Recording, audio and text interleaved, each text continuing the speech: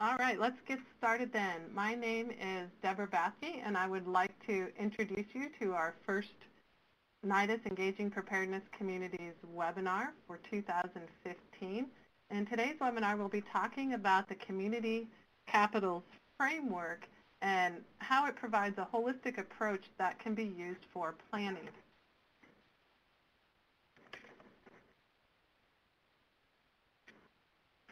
Our agenda for today, just some quick how-tos on the webinar. We would ask that if you have dialed in for sound that you please mute your telephone. And if you have a question or want to make a comment, the chat box is open.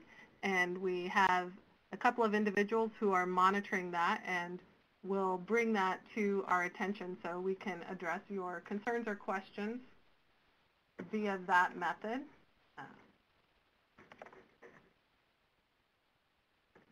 To start off with, I'd like to give a few acknowledgments. First of all, behind the scenes, we have Nicole Wall and Tanya Burnett from the National Drought Mitigation Center trying to make sure everything's running smoothly. I would also like to acknowledge our director of the National Drought Mitigation Center, Mike Hayes, and Mylan Wall, who has really been a contributor and helping us with using the Community Capitals Framework here at the National Drought Mitigation Center. And of course, Viva DeHaza, the Deputy Director of the NIDIS Program Office, and Kathy Bogan, the Communications Specialist from there as well.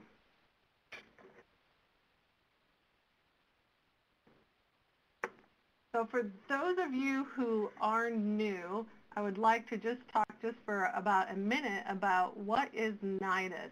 NIDIS stands for the National Integrated Drought Information System, which was authorized by federal law in 2006 and reauthorized in 2014 for the purpose of improving the nation's capacity to proactively manage drought risks through more coordinated monitoring and targeted information dissemination. To help make NIDIS happen, the governance structure is organized so that there are 5 technical working groups, each charged with helping to implement a different part of NIDIS. The Engaging Preparedness Communities Working Group is one of those 5 groups, and our goal is to really work with entities and communities of all types, whether it's a physical geographic community or a community of practitioners, on planning for drought.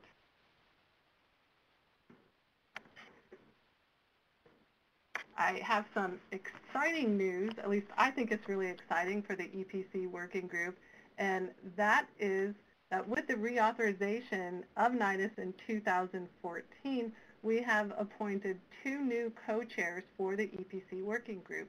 We have Beth Freeman, who's the Regional Administrator for FEMA out of Kansas City, Missouri, and Kirsten Lackstrom, who's a research associate with CISA, the Carolinas Integrated Sciences and Assessment Program at the University of South Carolina.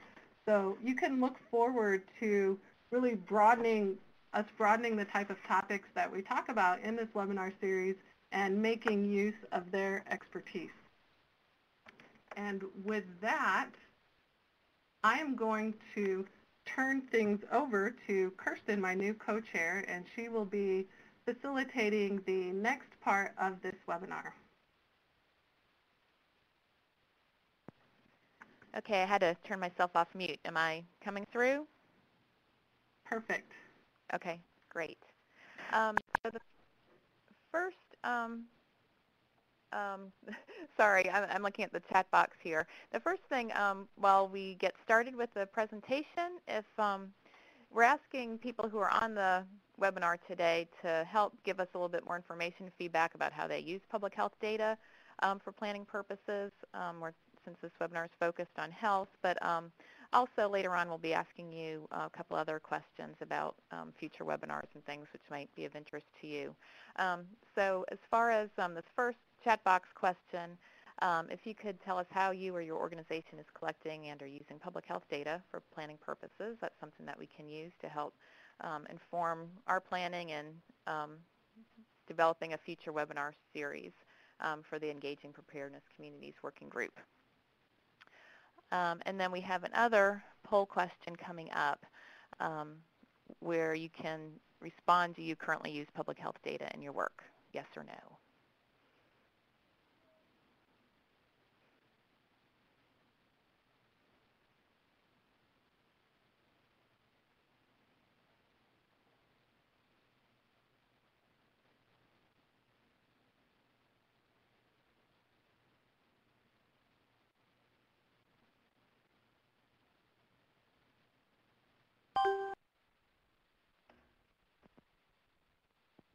All right, so the poll is closed. We've had about 23 respondents, so we have about a little bit more than half are currently using public health data in your work. All right. And as far as the chat box, if you have specific information you'd like to share about how you're using public health data, please go ahead and enter that in the chat box for the webinar. Now, can we move on to the next slide, Nicole? Yep, here we go. Okay, so now I wanted to introduce our feature presentation, which is Mobilizing Community Capitals for Health in the Face of Climate Change. We're pleased to have Dr. Cornelia Flora and Dr. Jan Flora here to give that presentation. Dr. Cornelia Flora has a PhD from Cornell University. She's the Charles F. Curtis Distinguished Professor Emeritus of Sociology, Agriculture, and Life Sciences at Iowa State University and a research scientist at Kansas State University. She's done extensive teaching, research, and consulting work with the action programs across the United States, Latin America, parts of Africa, and Asia. And Dr. Jan Flora is a research professor of sociology at Kansas State University, professor emeritus at Iowa State University, also has a PhD from Cornell. His research analyzes the relationship of community capitals to economic, community, and sustainable development, and has also done extensive research and consulting in countries across the world. And they have a book, Rural Communities, Legacy and Change, which is coming out in its 5th edition soon. So we welcome Dr. Cornelia Flora and Dr. Jan Flora to our webinar series. During the course, and I will say during the course of the webinar, if the people on the webinar participants have questions for the Floras, we will have time for questions and answers after their presentation. So I will be keeping track of those questions and helping to moderate that discussion after their presentation. Well, thank you very much. This is a very exciting topic for us, and we're ready to move ahead.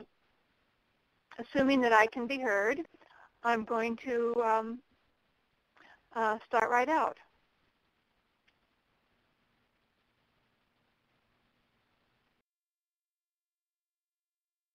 Or invest. And so our goal in looking at the capitals is a way to try to figure out how we take a holistic view of working in the face of constant change in communities. Let's change the slide now. Next. Okay, so I mentioned resources is what we're calling capitals. They are resources that are available. And then next slide. Click it, and we see that we look at 3 ends. Why do we look at this? It's not that the capitals are ends in themselves, but they create a social inclusion, and our definition of social inclusion is vibrant communities. Please don't change it. It's, well, you can go ahead. Social inclusion includes vibrant communities, strong families, healthy people, and successful youth. So it's a very broad definition. It means economic security and healthy ecosystems. And these are, the 7 that you've seen up here, are those 7 capitals that we have found to be useful for people who are trying to take a holistic point of view. Next slide. Natural capital provides the limits and possibilities for human action. I show a drought. I show a healthy ecosystem. And then there's a picture of the Muir Glacier in 1941 and where it was in 2004, which basically totally melted. So let's put on the hit it again. We mean climate for natural capital. Next. Air. Next. Water. Next. Soil. Biodiversity. And next. Landscape. All of these are part of natural capital. And all of these are interconnected to each other. Next slide. What we're looking for with natural capital is healthy and sustainable ecosystems with multiple community benefits. Next. In the face of climate change. Next. Human communities act in concert with the changing natural environment, understanding that what we did in the past won't work. We understand the impact of climate change on all natural capital. And next, those with conflicting uses of natural capital see common solutions to changing climatic conditions to adapt and mediate for the common good.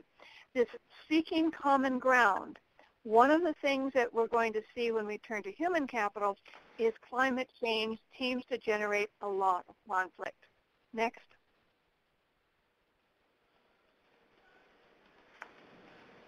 There is cultural capital, which provides how we see the world, define what has value, and things we think possible to change.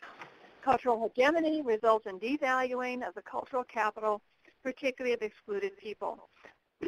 And when I talk of excluded people, I'm particularly talking about those with fewer financial and political resources who tend to bear the brunt of climate change around the world, including that of drought.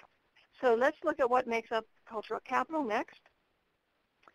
This is a Spanish word, cosmovisión, but it's how we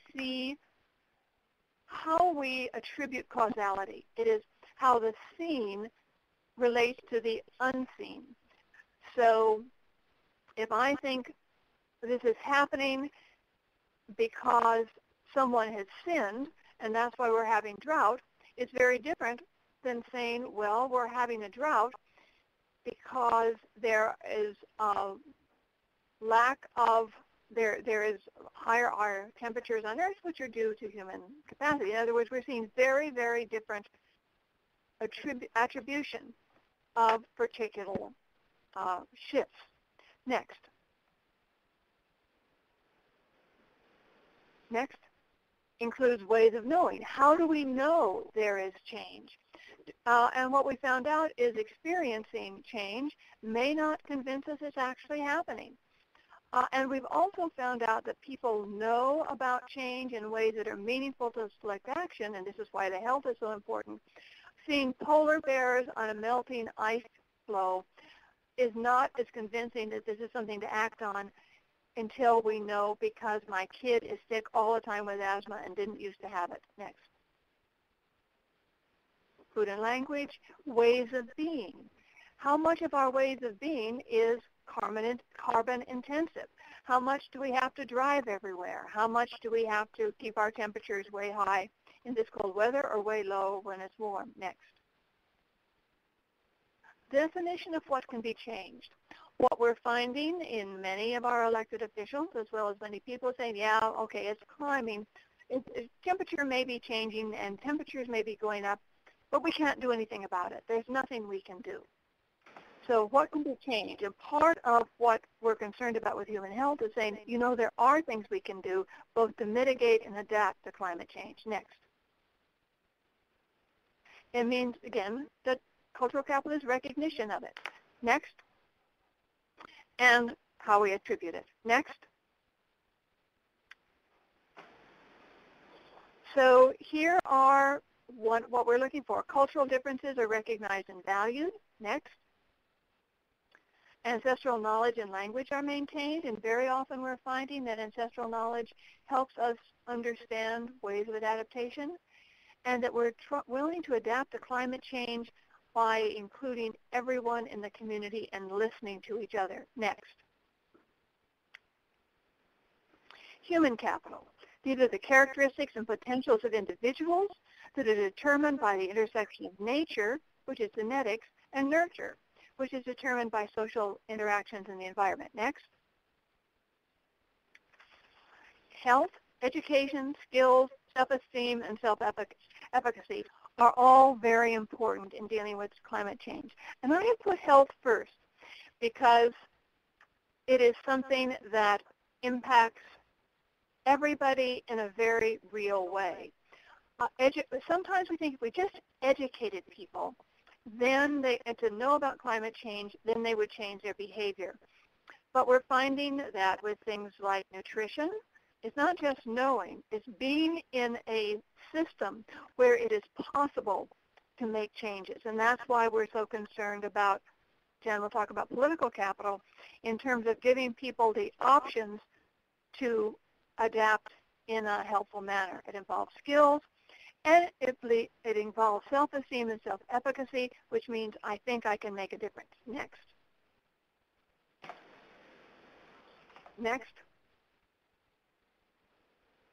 Here's a list of the things that we have seen that have been related through, through scientific studies to climate change. We have seen a huge increase in upper respiratory diseases, particularly asthma. We've seen an increase in disease vectors, mosquitoes, sorry, spelled wrong, and particularly related to West Nile virus. The incidence of West Nile virus is increasing remarkably further and further north. Ticks and Lyme disease. Ticks are also find it a lot easier to live where it's warmer. And we have cases of Lyme disease increasing. We have a number of new vectors that are present as well. So increased temperature plus increased pollution, and unfortunately increased temperature does allow for increased pollution, leads to an increase in heart attacks. And finally, mental health is also influenced by climate change. We see increases in violence, increases in anxiety, increases in depression, and increase in PTSD. What is interesting to me is I wasn't looking at mental health impacts at all when we were doing our research in Latin America, and yet this was being reported by local people as one of the indicators they had of the impacts of climate change. Next.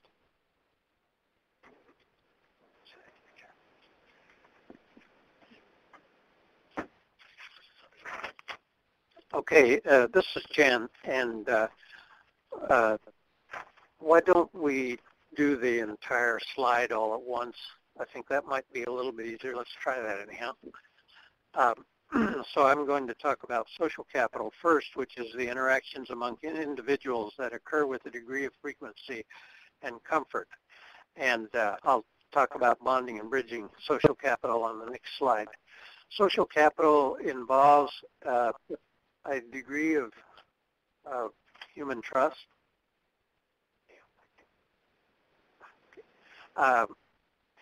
initially, and then it also requires reciprocity. And reciprocity is not a one-for-one equivalence between two people, but rather a feeling that one can aid people within the group, and when one needs help, that help will be forthcoming from the group as well. It's important to have organized groups that build social capital, as does collective identity, which is kind of a higher step. And then finally, as the groups have worked together more, they're more likely to have a sense of shared future. And then they're ready to work together on a specific issue related to climate or to water quality, or et cetera. Okay, next slide. We think that the difference between bridging social capital and bonding social capital is really important. Bonding social capital involves relations within the group, and those tend to be redundant relations, multiple relations, and with great depth, while bridging social capital often involves more temporary relations and those that are not, they're more instrumental kinds of relationships. So if you look in the lower left-hand corner, the question of extreme individualism, I'm going to talk about using an example, the Des Moines Water Works effort to reduce nitrates and the effort by New York City to do the same thing and compare them. When we have extreme individualism, that means that farmers in the watershed are essentially growing crops without any concern for the amount of nitrates that are being produced, crops and livestock, I should say. And the cities which have maybe drinking water out of the river which that watershed empties into, then are obliged, as in the case of the Des Moines Water Works, to install extremely expensive machines to take out the nitrates. And it costs Des Moines about $7,000 a day when they have to use those machines when nitrate levels are very high. Then if we go up to clientelism, which is high bridging and low bonding, and that means that people within the group don't have very many relations with each other, we see what is happening on the national level, where you probably have people in political parties who do not ascribe to the climate denial perspective that their leaders are expressive, but because there is that clientelistic relationship, we end up with gridlock. Now, if we go to the lower right-hand corner, the strong boundaries, we have the example of what has happened in the Des Moines area, the Raccoon River watershed and the Des Moines River watershed. And just recently, the Des Moines Water Works filed a suit against the drainage districts in 3 counties that are in those 2 watersheds, and so that they will do something about decreasing the amount of nitrates that are flowing into the rivers. And so we end up with strong boundaries, with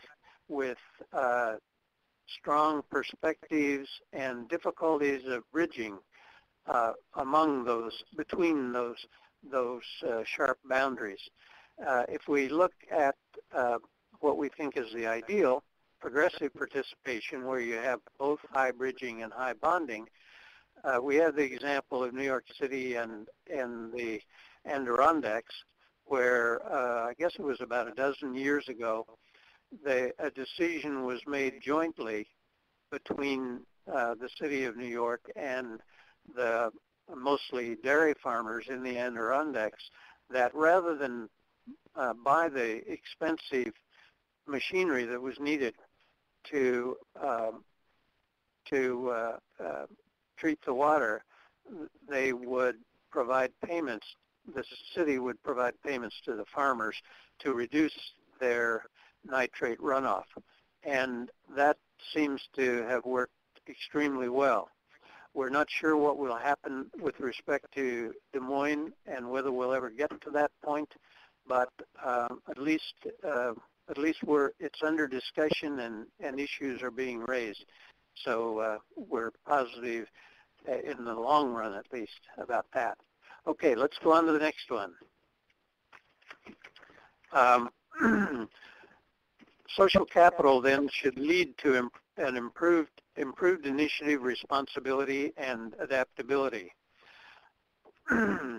There should be a shared understanding of climate change and what is behind water pollution, for instance.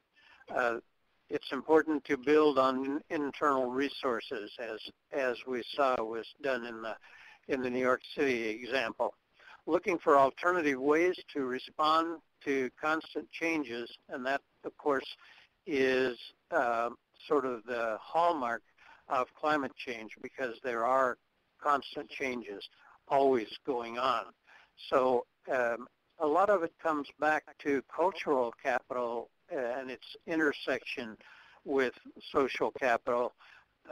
Some of those cultural patterns that we have developed over the years have to be thrown over, and we need to look at things in a new way. And a loss of a victim mentality, and I think as we look at climate change, for example, we often see those people who believe that climate change is happening. Some of them are climate pessimists.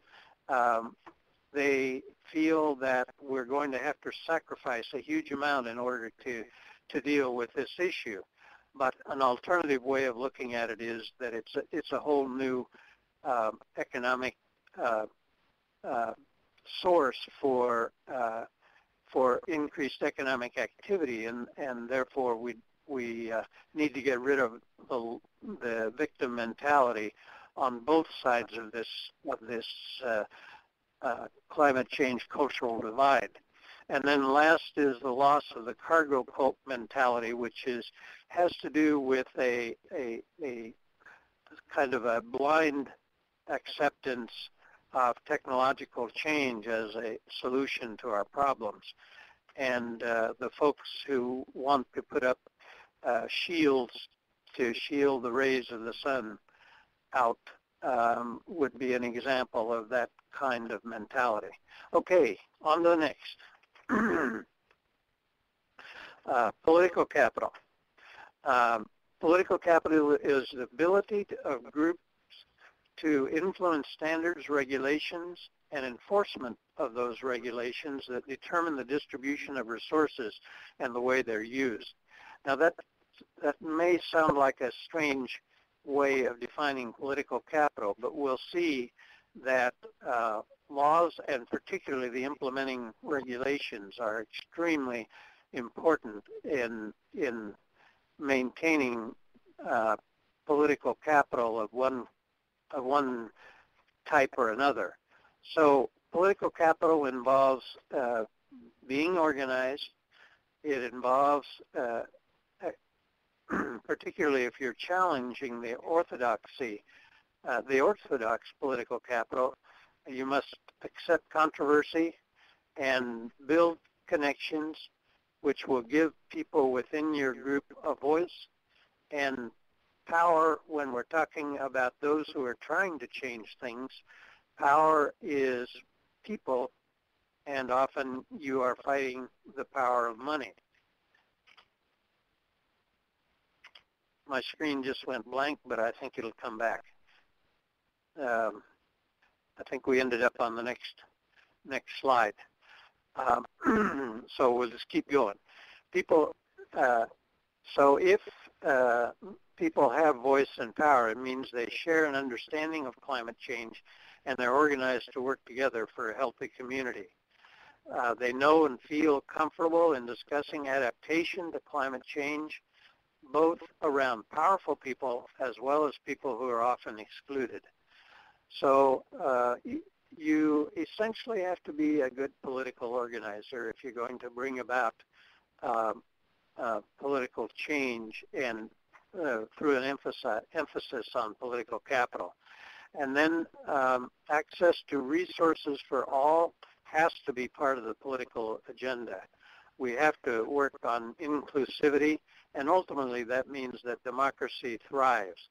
And when we talk about democracy, we're not talking just about voting every 2 years for people who you had no choice in selecting to be on the ballot, but rather a more grassroots participatory kind of democracy.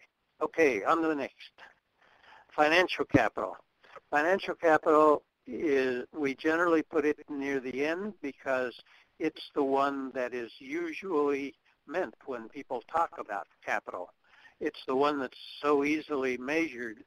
But if we focus only on financial capital, we're simply not going to understand the complexity of issues and the diversity of resources that we have to bring to bear. So if we look at financial capital, certainly if we look at the fossil fuel industry, we see that they have a tremendous amount of investment capital.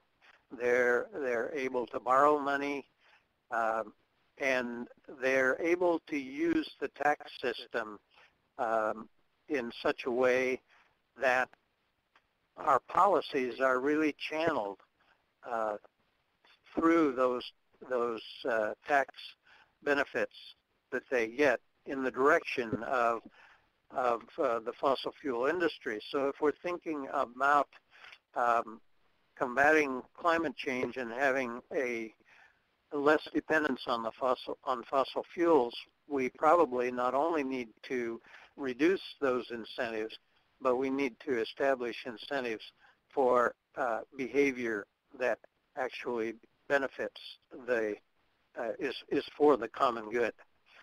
Okay, so let's on to the next one.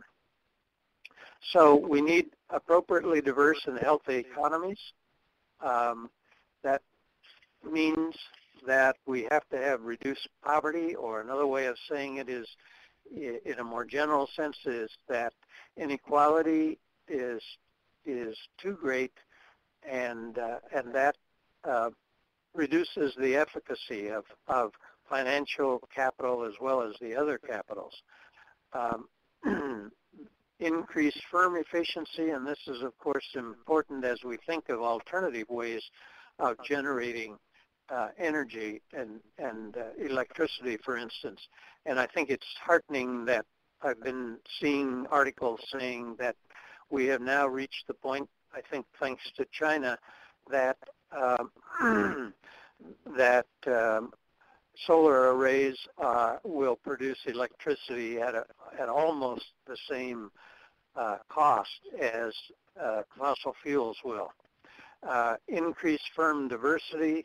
This obviously is true if you're thinking about reorganizing the economy. You have to have lots of different kinds of firms in the private sector, and increased assets of local people that can be invested in. I'm rather pleasantly surprised at how much change is taking place in terms of utilizing alternative energy sources at a time when we have gridlock at the national level. So local efforts are extremely important. And built capital is also important, and I'll mention some other activities that we could think about, such as solar arrays, wind turbines, and so forth. So what we construct has a tremendous impact on what our outcomes are and tells us what our values are. Okay, let's go on to the next one.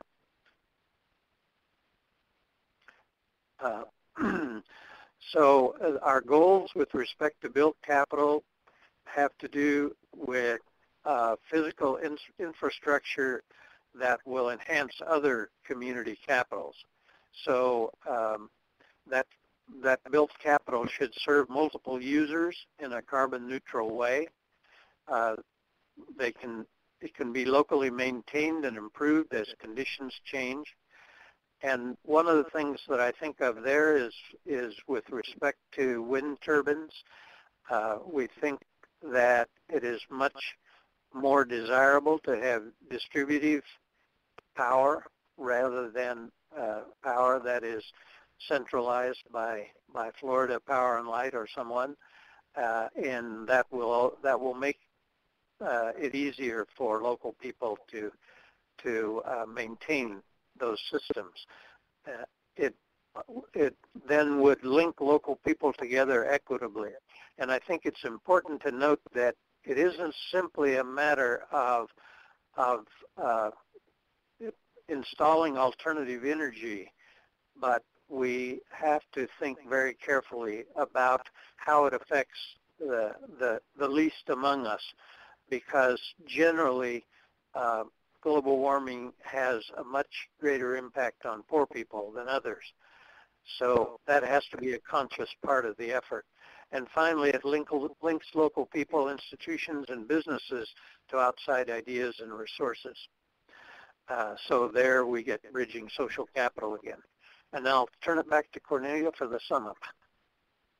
Okay, so what we've been trying to do for you is to give a framework of saying these are all the things that we need to talk about when we're looking at both the impact of drought and when we're looking at how we respond.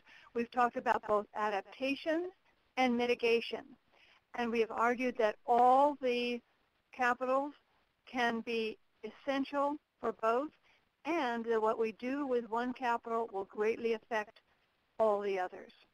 Thank you.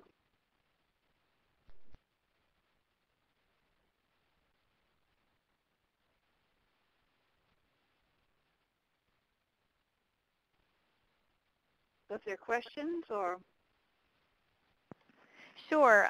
If people would, I think we have maybe just a minute or two for questions. People can enter those into the chat box, and if we have, I know we don't have a whole lot of time, but you know, we can maybe forward those onto the floors too after the webinar if we don't have time to get to all the different questions participants might have. My question was more related to kind of applications of the framework, and you know, have you worked with a specific community on a climate-related question or problem using this framework, and you know, how did you go about doing that? We did, and we started, actually, we worked more with communities in Latin America than in the U.S., just simply that's sort of where we began the work. And what we started out with the communities looking at their assets. These were generally communities who said, you know, we are impacted. Things are different than they were before. When we plant, it's different. The rain doesn't come in the same way. There's a whole lot less water in the streams. We're having all these conflicts over water that we never used to have before. So people were saying, we know something is going on. How do we adapt? So we went through and found out what the assets that they had. Then they began to say, which are the most important as we learn to adapt to this changing situation. And by changing situation, it's not only that temperatures are higher, because when temperatures are higher, all sorts of things change. The plant's evapotranspiration is faster, so even if you have the same amount of water, it doesn't go as far. So we began working with them, and what was interesting is they came up with a number of interesting, mainly adaptation strategies, because these were very poor communities. Everything from doing genetic selection with their alpacas, so you could grow better alpaca fur on the same amount of land with fewer animals, to changing their cropping systems in response to the changing temperature and variability.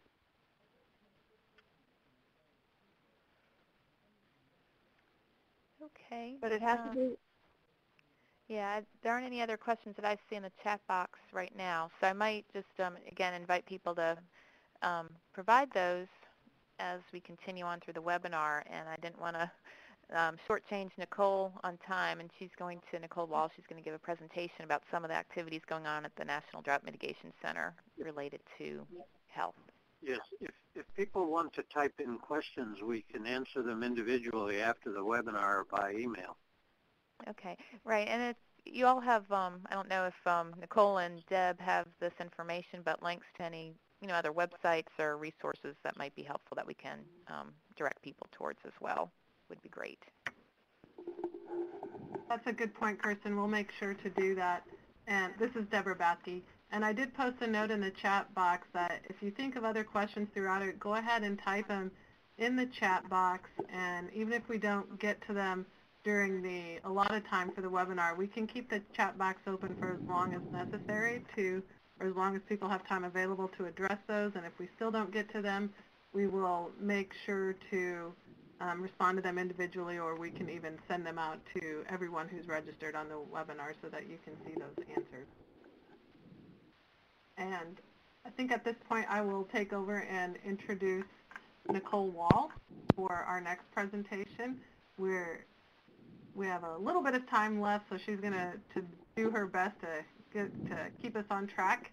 Nicole Wall is our public participation specialist at the National Drought Mitigation Center. And in addition to being certified in public participation, Nicole has a kind of unique background in that she has a master's in anthropology and forensic science. And now she is, I guess, more so focusing on living people rather than dead and is pursuing a certificate in public health. And so in her presentation, she will be talking about drought and implications for public health and how we can tie that back to the community capitals framework and into our planning process. And you're on, Nicole. Well, thanks, Deb, and thanks to Neil and Jan for their thorough presentation. I always enjoy hearing from them, and I admire their work that they're doing globally as well now. I'm going to try to get this done in less than 10 minutes, but if there are any questions, please go ahead and type them in the chat box, and we'll try to address them at the end.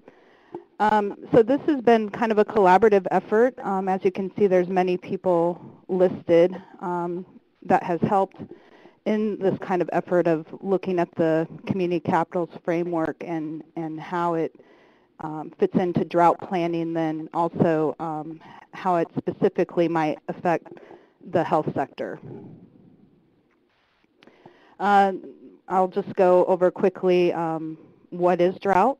I'll mention how we've been working on some planning initiatives related to drought and CCF and some research work, and then also give you some case studies. Important to note right up front is the importance of organizational partnerships, and so what you'll see here on this slide is the mission of the NDMC, which is to reduce societal vulnerability to drought. We've been working on the side with the Heartland Center for Leadership Development to help bring in the community piece related to the community capitals framework and drought planning as well. And as you can see, by adding our two organizations together, we've been able to develop some leadership, which is important to note, that has developed into incorporating climate resiliency into our planning efforts, protection of community resources while sustaining community health and prosperity are our goals.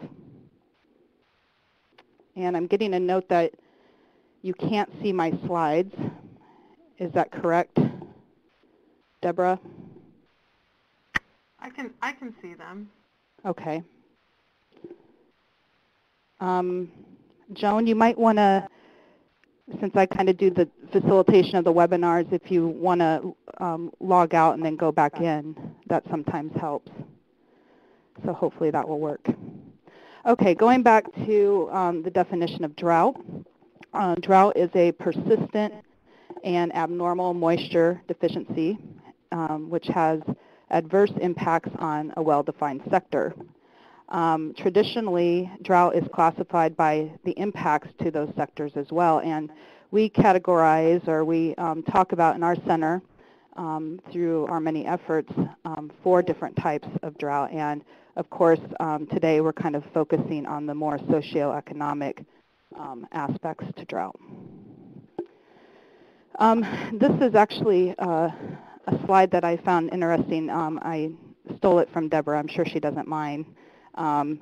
She had this in a presentation that she gave in November, and as you can see, this is a hydrological drought impact chain, and how it kind of, you have the hydrological drought, as you can see in the yellow oval, which then has an impact on all the blue ovals as well. So you'll see kind of these, what I want to say, these extensive impacts, perhaps on the egg production sector, livestock production sector, water stock changes can occur, which then has an impact on forest fires, land cover conversions, and also perhaps urban water supply.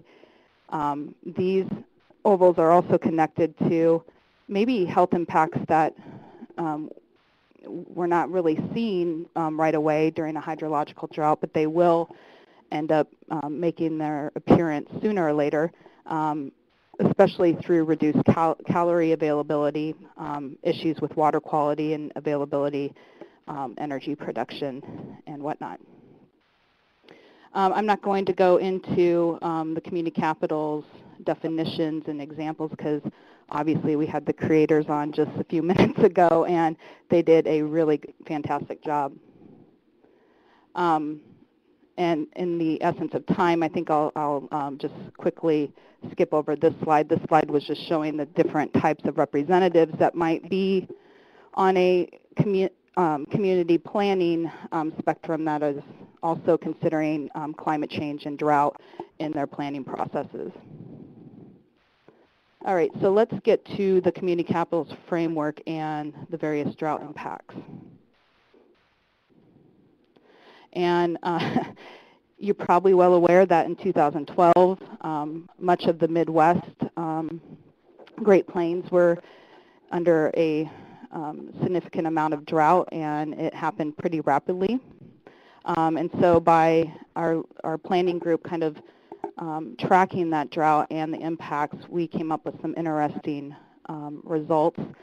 Our team went ahead and looked at the impact analysis using our Drought Impact Reporter, which is a tool that you can find at drought.unl.edu. I would encourage everyone to check out that tool. It can be very helpful in terms of tracking impacts to the various sectors described on this slide. From the Great Plains analysis of the 2012 drought, we found the various impacts within the DIR, and we linked them to the Community Capitals Framework. Now, obviously, you can see that financial is going to be the largest sector impacted because drought is insidious and it, ranks at the near top of disaster declarations and just has a huge financial impact. But also, you see the other capital areas being impacted as well or affected. So natural, political, social, human, and built being represented. So by looking more closely at the impacts in the DIR, these were the different types of impacts that were reported. And so we've bolded kind of the health impacts that you can see. So increased respiratory illnesses, increased heat-related ambulance calls, increased spider bites, specifically the brown recluse, farmers being less optimistic, increased reports of anxiety specific to the ethanol industry as well. And then as we look at social capital, you can see that with the water reductions, the public became more aware through various media efforts, and conservation discussions started to take place. Also increased demands on volunteer fire and rescue were also noted. We bolded decreased hunting opportunities because there are people that actually rely on hunting as a form of nutrition. And so when you have that area of the cultural capital impacted, that can also be tied to health impacts as well. In natural capital, obviously a decline in rangeland grass production, trees susceptible to pests and diseases, algae blooms in the ponds, blowing dirt, grass fires, and wildlife deaths can all be attributed to health impacts. And this is just an overview of those financial capital impacts noted in 2012 in the Great Plains. Built capital and political capital impacts as well.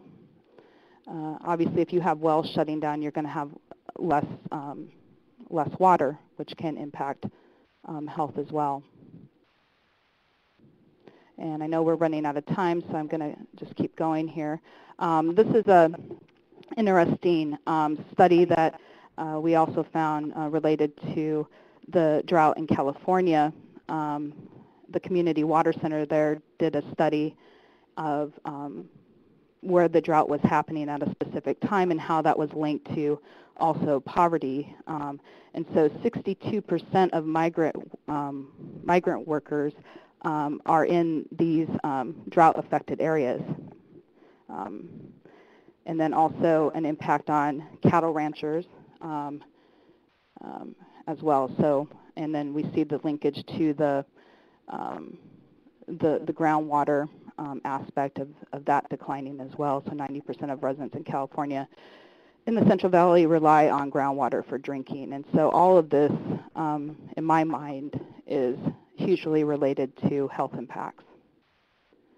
This is hard to read, but this was an interesting California drought and health impact of last year, where the prisoner populations in this San Joaquin Valley had to be moved because of the high risk of the incidence of valley fever, which is caused by an airborne fungus. And so imagine the cascading impacts from that and all the implications that brings about. And so this is just, I'll end this presentation with, so what can we do? We can work more diligently and provide more dollars, financial capital to drought planning strategies in the capital areas, and which can overall lead us more towards resiliency and adaptation. And you can see how we have the human capital really focusing on the communication of health risks as well. And this was all kind of compiled from our own NDMC efforts and our workshop and outreach efforts that we were able to kind of draw this map.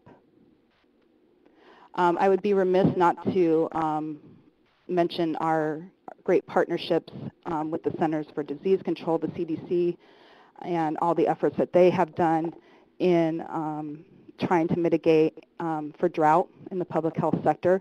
I would encourage you all to check out their publication, When Every Drop Counts. It's a very thorough and wonderful guide for public health professionals. They also recently have revamped their website, and you'll find a lot of good resources on their drought side of things at their website, and I've provided that link in the second bullet. So for conclusions and future research, drought impacts all capital areas, and these need to be considered in the planning process. It's important to identify committee members and stakeholders that are going to be important to your mission, assess the risk and development of mitigation and response strategies through various ways of perhaps evaluation and reporting, and to also really understand those impacts that are happening during and after drought as well. And so again, by being really involved in the Drought Impact Reporter, I think that is very beneficial to the process. So some of the feedback that we need from you and some of your ideas would be, how do we come about with a better methodology of analysis? How do we make better correlations between drought hazards and the community level capital formation? So how do we make this more empirical? What should the data categories show or not show? And how does this relate to long-term adaptive capacity? We also need to bring out the theory of CCF, or just find ways to use it as a tool, and so perhaps integrating it into local planning processes, drought assessments, exercises can also be helpful as well. And with that, I know I'm 1 minute over, but I thank you for your time and listening to my presentation, and I would encourage you to contact me or anybody else on the webinar if you should have questions. And so I'll turn it over to Deb for conclusion. All right, thank you everyone for hanging in there with us. I know we're 1 minute over, so we're going to wrap things up really quickly. Waiting for the last couple of slides to come up.